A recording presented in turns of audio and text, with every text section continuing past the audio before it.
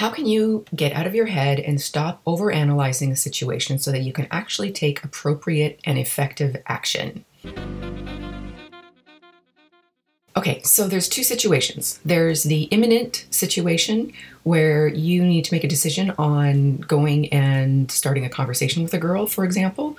And there is the less imminent, but also important situation where you are evaluating how to respond to a girl or how to approach a girl or how to connect with a girl online or in person, but it's not as time sensitive.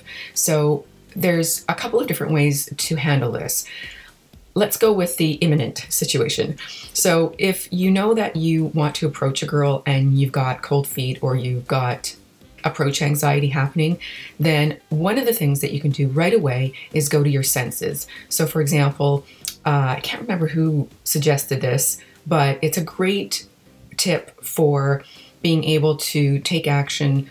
And it does take a little bit of time, like it just takes a couple moments depending on how quick you are, but the more you practice with it, the better you'll get. So what you want to do is go through your five senses. So 5 things that you can see, 4 things that you can, hear, 3 things that you can touch, 2 things that you can smell, and 1 thing that you can taste. So when you go through all of those things, what happens is that you become present, and you can't be present at the same time as you're having anxiety.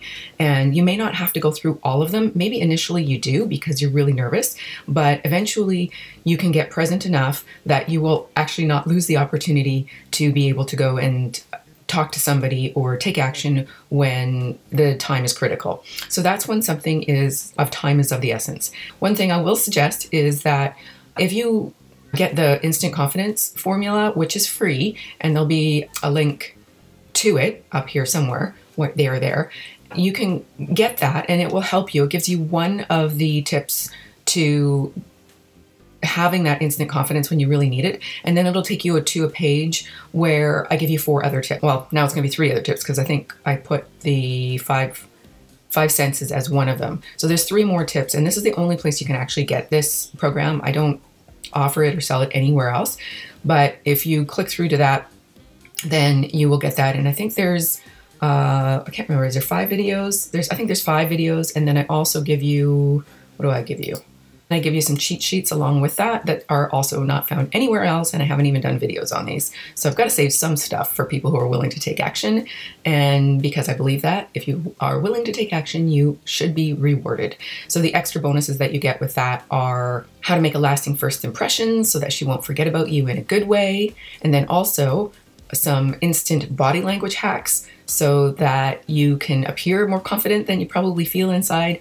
And then the third cheat sheet that you get for free, and only in this place, is the 3 icebreakers that you can use any place, anytime. So this way you don't have to wonder if you should use a particular canned line. These 3 are very natural and you can use them anywhere. And again, this is only available with that program and only available through the Instant Confidence free cheat sheet that will then take you to the page where you can get the Unshakable Confidence system. So then the second time that you want to be able to get out of your head and be able to think clearly about a situation is when you have actually time to think about a situation. So if you are thinking about how you're going to reach out to a girl online, or how you're going to reply by text, or various things like this, a really good way of doing that is to write it down. So you're going to write down on paper what you're struggling with. And typically what will happen is when you write it down on paper, then you can write out all of the potential actions that you can take. And what I would suggest is doing just a free flow. So you write down the problem, or what you think is the problem of what you're overanalyzing, and then you write out all the possible scenarios that could happen with different actions that you take. So like if I reply to this girl right now, what are the possible consequences of that action? And then you write out beyond that what you can do with each of those consequences, like whatever her reaction is, then what you would do after that. And so the act of actually writing it out helps to give you some clarity in terms of what to do, rather than just having it swim around in your head like a fish in a little bowl, because it will just continue to confuse you. And if you have a specific situation that you want advice on, that you're overthinking right now, write it in the comments below and I'll give you my best general answer that I can. If I see the comment, sometimes YouTube doesn't show me all the comments, or if you want personal coaching or even a one-on-one like phone session, then I will put a link to all my coaching services that are available in the notes below the video. So hope this helped. Let me know. Please like, subscribe, and click the notification bell so that you will be notified when I do post new videos, as well as you'll be notified if I make any special offers in the community section of my YouTube channel, which you won't otherwise be notified of. Yes, that's it. Thank you and goodbye.